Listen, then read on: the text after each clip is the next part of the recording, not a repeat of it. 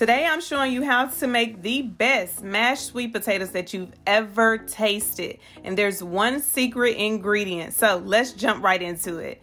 So I'm starting off with 4 sweet potatoes that I've already washed really well. And my recipe actually calls for 3 medium to large size sweet potatoes, but I'm using 4 in this video because they were on the smaller side. So I'm just gonna go ahead and peel these really good. And let me know down in the comments, do you use a vegetable peeler to peel your potatoes, or do you still use a knife? I actually had a discussion, this exact same discussion on my Instagram page, and the responses were hilarious. So let me know down in the comments what you use. But I'm gonna go ahead and cut these in half, and then I'm gonna cut them in half again. And then we're gonna chop these into 2-inch chunks. So we're keeping them fairly large because we're just going to steam these or pressure cook these in the Instant Pot. Now, if you don't have an Instant Pot, you can certainly boil these on top of the stove with some water. I'm just showing you the Instant Pot method today because I absolutely love my Instant Pot. If you didn't already know from my channel, I have a ton of Instant Pot recipes.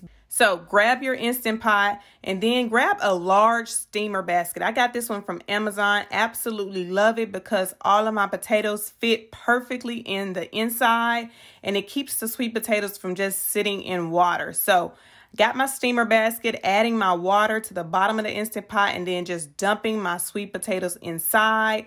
I'll link this steamer basket down below in the description box. Go ahead and place your top on, and then we're going to pressure cook these on high pressure for 10 minutes. Once those 10 minutes are up, make sure you do a quick release. Do not let those sweet potatoes continue cooking. So moving on to our butter. This is going to be our secret ingredient, you guys. We're going to brown this butter. So if you've never browned butter before, get ready to be amazed because the flavor is amazing. So what you want to do is grab a small saucepan, place your butter on the inside on medium-low heat. You're going to slowly cook this butter. So it's going to start to foam up. And after about 7 or 8 minutes, it's going to start to change color. So it does take a little while. Be patient. Do not walk away.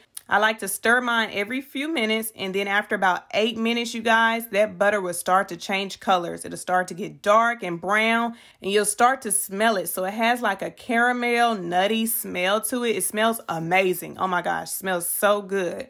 So once your butter has browned, go ahead and turn your heat off so it doesn't continue cooking because you don't want it to burn. You just want it to get brown. And then it's time to add the rest of your ingredients. So we have some pure 100% maple syrup, not pancake syrup. You want the real deal pure maple syrup. As soon as you add that in, you'll see it start to bubble up because that butter is still hot and your stove is still hot. So go ahead and stir that maple syrup in really well with the brown butter. Again, the smell, amazing, you guys. Next, we're just going to add in everything else. I have some half and half, and I like using half and half versus heavy cream. I've tried both. The heavy cream works really well, but it is a lot more rich. So I like the half and half because I think it's a perfect balance. Then you're going to add in your spices. I just got cinnamon and nutmeg here. And as always, I list the full recipe and measurements down in the description box below so you can check that out. Then we're going to add some vanilla. You're going to see a quick blooper because I completely missed my spoon. But anyway, we added that vanilla, so we had some extra vanilla in there. But I stirred that in and I just kept it moving, okay? And then once all of that is stirred together, the smell, amazing. I cannot emphasize the smell of this.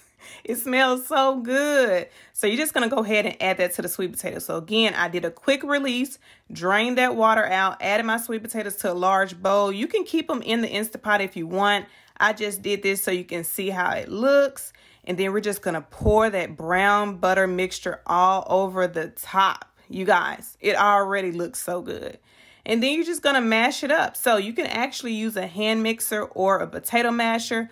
I'm using a potato masher today because I like it. It's easier than pulling out that hand mixer and fooling with those cords and trying to find the mixing tools that go on top of it. So I just grabbed my potato masher. Plus, I like mine to be a little bit more on the thick side, the chunky side, versus super smooth puree like baby food. But whichever preference you like, hey, you do you, okay? But I'll link this potato masher down below as well.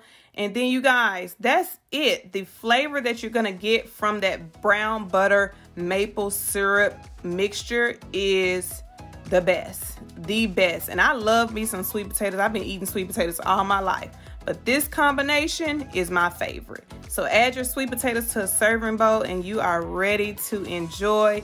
I just added a little butter on top and some cinnamon for presentation.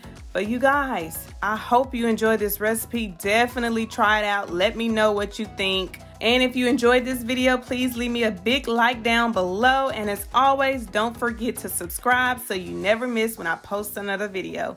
Till next time, see you later.